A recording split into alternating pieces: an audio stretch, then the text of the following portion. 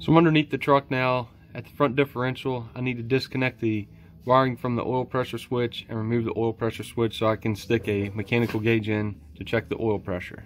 Now I have a mechanical oil pressure gauge in the F-150. You can hear what the truck sounds like. It's been sitting out here idling for a while. I didn't bother hooking a scan tool up to it. You can see I have about 10 pounds of oil pressure. It takes 25 psi for the VCT to work.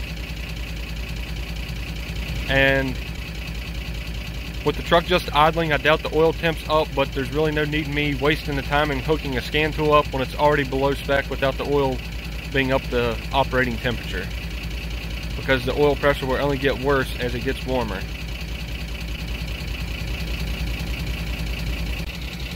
So with this engine having low oil pressure, it's not worth messing with. It also has 300,000 miles on it, and it got rid of a quart of oil in 600 miles.